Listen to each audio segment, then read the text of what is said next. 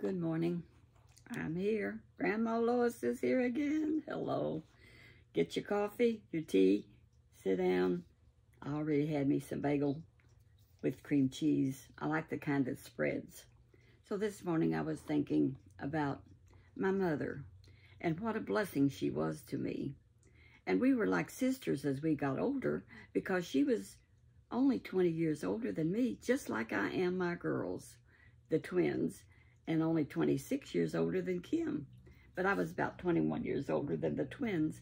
But we do seem more like sisters, and we just share a lot of stuff, which is good. But I was thinking about how my mom used to say, now, you're the oldest.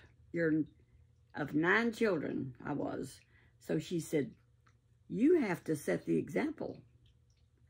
Well, how do you set an example? I don't know.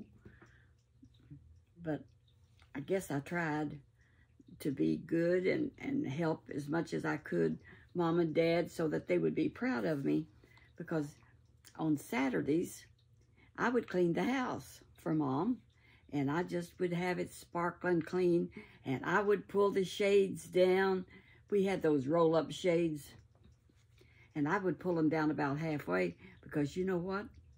That camouflages a lot of dirt, a lot of dust, a lot of stuff. So if I didn't get it perfect, I could camouflage it. Now that's a little sneaky. But you know, I like the feeling of, it seemed to me like if I pulled the shades down, it was more intimate.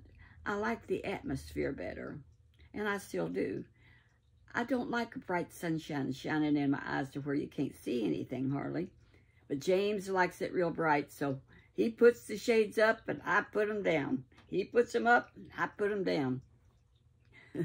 Gives us something to do. He's working today. And I will tell you, Miss Bella is getting some better, but she's not well. And I don't know if this is her time or not, because the vet said she is 13 years old. I gave her the last dose of her medicine this morning, amoxicillin. She got me pretty bad yesterday with her, but it wasn't too bad. It did bleed.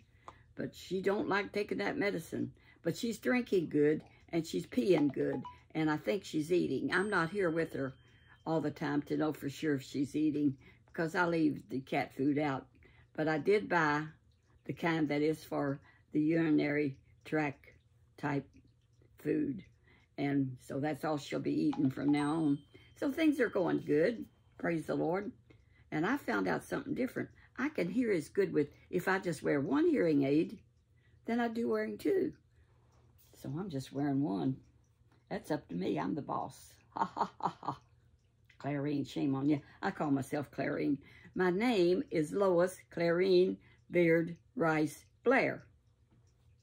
I'm almost like the Queen of England that has, or the king that has a whole bunch of names. I got a whole bunch of names. Anyway, this morning I was thinking about my mom and how I miss her so much sometimes, because we talked every day on the phone and visited every day. She only lived just a little ways out the road because she and her second husband, my stepdaddy, bought a house out there. And we would go walking and go shopping. And our favorite hobby, mine and Mom's, when I was married to number 2, is yard sales. And we would travel everywhere hunting bicycles for Floyd to fix. And we just enjoyed that so much. And Mom started collecting teddy bears and green glass and baskets. She just bought them all. She had plenty of money. So she'd buy baskets, and she bought green glass, and she bought teddy bears. And so my brother Dennis's wife, Mom's house was so cluttered with green glass and teddy bears and baskets that it was overwhelming. So what did Miss Patricia do? She said to my mother sweetly and kindly, she says, you know what? What we could do is kind of neaten up things, and we could put some of it in boxes, and I'll put them in the attic, and if you want them back down, I'll get them for you. Anytime you want them, I'll get them. And Mom went along with that, because after Patricia got done, Mom had room to sit on the couch when she put a lot of teddy bears, a lot of baskets, and green glass, and oh, the milk glass. Mom liked that too. And so Patricia put it around neatly, what she had left, and it just really looked attractive. That girl has got the touch. And she says she can make things pop, and she can. She is so good at decorating. So she did that for Mom. So all the boxes went in the attic. And Mom could buy more stuff to set around. So she was a happy woman, and we would find bicycles for Floyd, and Floyd would fix. I built a 2-car garage for him so he could work on bicycles out in the garage and still have a place to park the cars. It was a big one, and it didn't cost me hardly anything back in that day. I mean, you could get help, you know, and he built me that garage, and it's a 2-door, and I mean a big door, and you can park 2 garages, and it's got a big upstairs. And I was going to make I was going to have paintings and have me a gallery. That went by the wayside. But the upstairs turned out to be a little 1-person apartment. So I rented that for a long time, and that was a good income. And it had stairs going up, and they had a private entrance, and I got tired of fooling with it, though. You know what happens? You go through phases in life. Things keep changing, as I tell you. But the Lord leads, guides, and directs you in your new path a lot of times. And when he closes one door, guess what? He's opening another door. And that really happens. So I'm just having fun being married to James. And these 2 new kitty cats are such a blessing. And they're good in their little bedroom we gave them. And I got up this morning, let them out. And I had put some food in there for them. And they had ate it up. And so, Buddy, both of them just rushed to the food that I keep out in the kitchen. And there was, 2 little things just gobbling down their dry, and they just eat dry cat food. And that's the easiest, I tell you. And it's healthy for them. They can have it.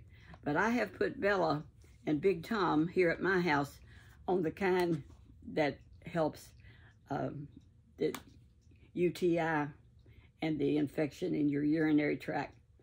That's all they'll be eating from now on, including him, because he's not the youngest thing anymore. I think he's about 8 years old now. Are y'all relaxing like I am? I'm looking forward to what I'm going to do today. My husband, bless his heart, I love him to pieces. I really do. God gave me a wonderful man, and I appreciate him. He's working today. But there is a special cantaloupe that comes on in this area that they raise up in the Knobs, up in Floyd Knobs, where we used to live. There's some big farms up there, and they raise these big cantaloupes that are, well, Myers usually gets them in, but they haven't got them in, so I'm going to go to Corden today and buy him a couple. He likes them for breakfast, lunch, and supper. No, he just loves them. So I'm going to go get him a couple of cantaloupes. And I went to a place yesterday. They wanted $5 a piece for the big Floyd Knob cantaloupe. And I said, no, thank you, because you can get them for about $3 in Corden, and I can have a nice drive out in the country, stop by and see the chickens and the turkeys, and see my daughter Kim. She lives out that way. It's about 20 miles. But, you know, sometimes I just get out and enjoy the drive. I've been aiming to go by my church, Horner's Chapel, where I went to church when we lived on the farm, and I just haven't made it yet. I don't know. Here, I got to push that up. Oh, my goodness. Can you believe I've been chattering for 9 minutes? The time just gets away from you, don't it? And there's not many of you watch it all the way through, so. But if you watch a few minutes, maybe I can help you, pray for you, do something for you, read you a scripture. But you know the Bible says, and I was thinking of this morning, about raising up a child in the way it should go, and when they're old, they won't depart from it. And it is important, kiddos, to let your children know Jesus when they're little and get acquainted with him when they're young, like 5 years old. Start reading them Bible stories. I have put Bible stories on YouTube, and you can play that for them. I made a playlist of all the Bible stories I used to tell. Somebody's calling, but I'm not answering. So that takes care of that. I got a spare phone here. It's James's phone. But if if they listen to those Bible stories, they'll learn a lot of stuff. And they're on YouTube, and you can just, and it's in a playlist, and you can just play it for them. Or you can get you a Bible storybook and read it to them yourself. There is so many wonderful stories in the Bible about Jesus and the disciples and Samson and David and Goliath and all kinds of things that are interesting. So I love you, and I'm going to run the recording, and I feel good. I feel good. Just to know I've been redeemed makes me feel good. Now, was there something else I was going to tell y'all? I can't think of it right now. But if I think of it, I'll tell you later. You know, when you're 90, your mind just goes, well, you know, even my mind always did just, James says to me, he says, you was talking about this 3 seconds ago, and now you changed the subject, and I've lost you. He can't follow me. But do you know, these kids of mine, the 3 girls, we talk like that all the time, and we always have. So he's just learning how to do it, and he's doing good. So talk to you later.